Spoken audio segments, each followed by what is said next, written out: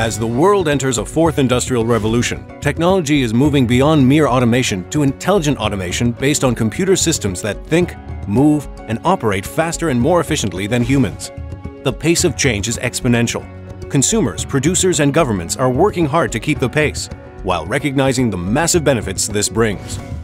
The development of new technologies brings novel capabilities, and with them moral questions not deliberated before.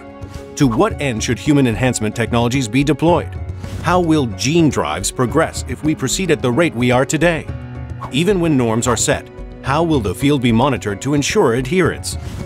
In addition, new technologies are leading to a world where human labor is being rendered redundant, with an expected 7.1 million jobs to be lost to cyber automation by 2020.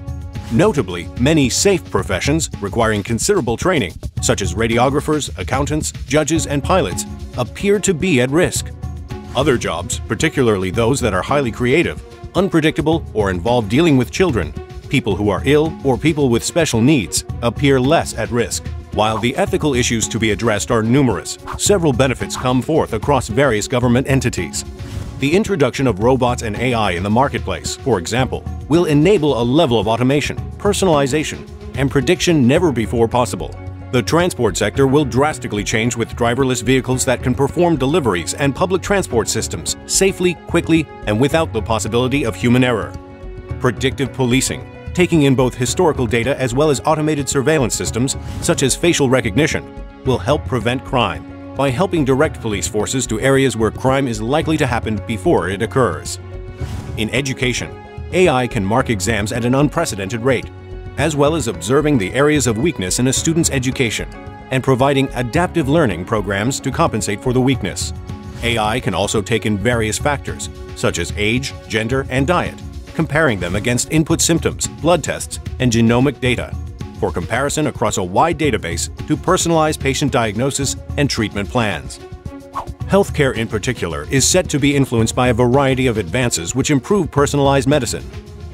Genomic medicine can move even deeper than prediction, and superficial treatment through gene editing, which in itself can be a cure for acquired or hereditary diseases, or can prepare organs in other animals for human transplantation, with minimal chance of rejection.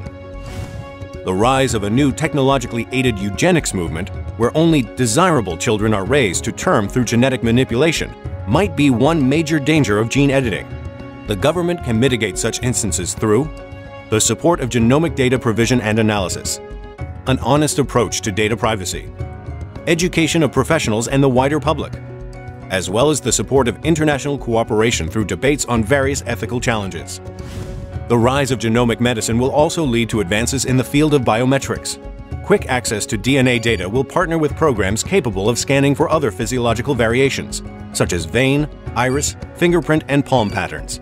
Additionally, behavioral biometrics, such as signatures, keystrokes, and voice patterns, are becoming more easily and accurately predicted. There are many benefits to such technologies. Digital services can be secured, ghost workers and illegal labor can be controlled, elections can be more accurately monitored, and borders can be more strongly protected. While this much data will be an advantage to any security program, the risk of deviation in the use of biometric data from its original intention requires governments to ensure public trusts to gather such data. Such scientific and technological advances require government support, involvement, and mediation. New legislation and policies will be needed to minimize the loss of human employment and mitigate the abuse of genetic editing technology.